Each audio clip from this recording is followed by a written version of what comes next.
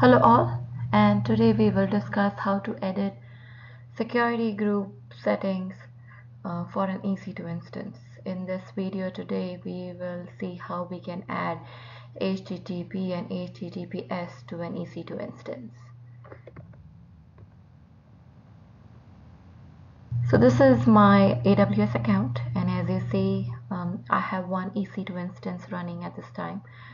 This is in Windows EC2 instance. It's Windows Server 2016, and it has a security group that I had created by launching this instance called as Windows SG associated to it. So let's click on Windows SG. Now by default, when you create a security group for a Windows server, it will give you an port 3389 for RDP enabled as an inbound port, as you see over here. As far as the outbound traffic is concerned, all traffic, all protocol, all port range is all enabled. But for inbound, only RDP is available to you by default, and this is just in case you need to RDP into your server. So let's say now to this very specific security group, if we want to enable HTTP and HTTPS, then how do we go about doing that? So let's click on edit, add a rule,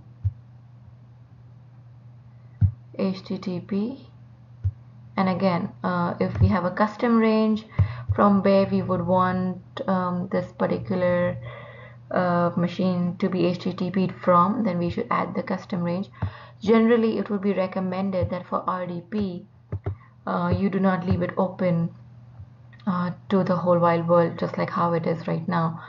It would be good to have your own IP. For example, I can say my IP, and my IP address would be something from where I could RDP to this box. But for HTTP, what we are going to do is we are just going to keep it open at this time.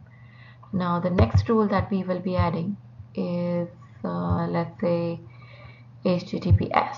So as you see, port is 443, and again it is open, so anybody from the internet can HTTP and HTTPS to this particular machine on port 80 and 443 respectively.